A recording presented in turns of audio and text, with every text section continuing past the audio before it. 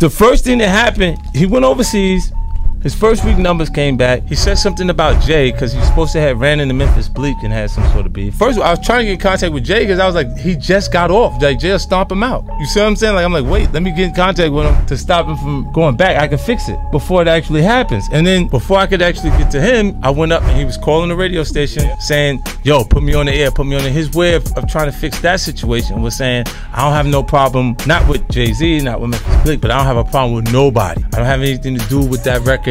Piggy bank that 50 Cent got or anything else. So he was trying to separate from you completely. I'm like, all right, well then get rid of him before he even get a chance to make the statement, since he's saying it internally over and over. So I'm not gonna wait for him to say it publicly. And I said it first, and then it got into, this is why we got this office.